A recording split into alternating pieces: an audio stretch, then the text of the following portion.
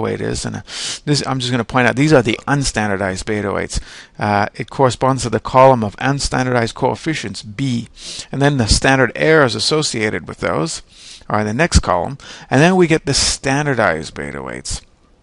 Now, depending on your discipline, standardized coefficients beta. So in the behavioral sciences, people focus almost exclusively on standardized beta weights, but whereas in other disciplines like economics and finance, people tend to focus more on unstandardized beta weights.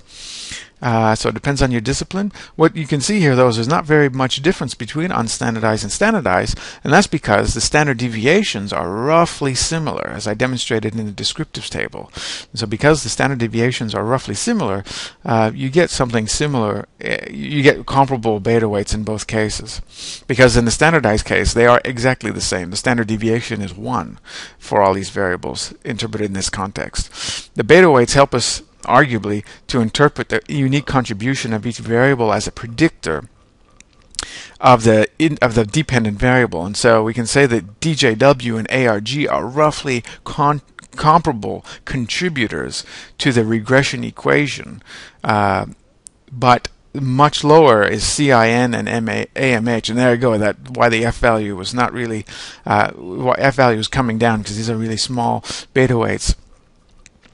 But we can see it's actually negatives. CIN it doesn't contribute in the same way as the other variables. So in DJW, we can see that higher levels of premium associated with DJW are associated with higher levels of AFI premium, and you expect that kind of thing, and that's happening for all of them. But in this case, CIN has the opposite contribution. When it's trading at a more premium, AFI seems to be trading at a discount, relatively speaking, just in on average. Here we've got the t values and the significance values associated with our beta weights, which also correspond to the part and partial correlations were in another part of the table. So we can see that all these are statistically significant because they're all less than 0.05. All right, so all these beta weights are statistically significant, and that's true for the unstandardized and standardized. Then we've got the confidence intervals associated with the unstandardized beta weights. I think in some cases it's important to report the unstandardized beta weights, particularly in this case where the sample size isn't very big.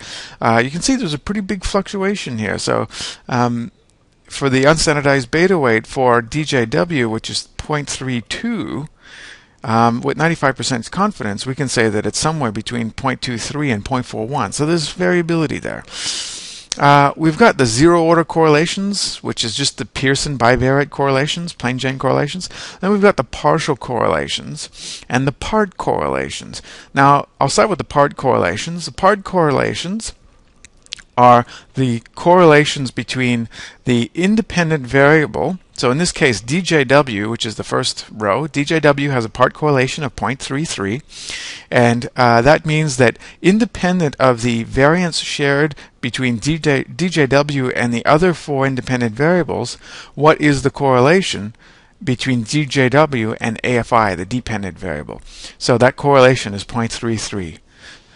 All right, so that's a part correlation. I'm going to do another video on part and partial correlations. So you just need to know, just basically that's what this table is reporting. Some people argue you should interpret the part correlations more than you should the beta weights. And I'm not so sure I agree with that. I think it's a whole debate, and maybe I'll make another video about why I don't think that's true. But at least you've got the option in SPSS to look at your part correlations. I still think they're useful and very informative pieces of information, but they're different than beta weights. Semi-partial, what SPSS calls part correlations, these are semi-partial correlations.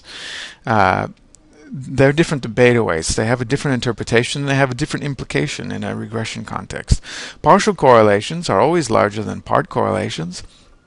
I think that's somewhat counterintuitive, but these are where the partial correlations are. This is the correlation between DJW and AFI, independent of the effects of the other independent variables on DJW, as well as excluding the effects of the independent variables on the dependent variable. Again, I'll do a separate video on part and partial correlations. Here in the last section of the table, we've got collinearity statistics, tolerance and variance inflation. In my opinion, you only need tolerance, because variance inflation factor is a function basically of tolerance, or you can say that they're both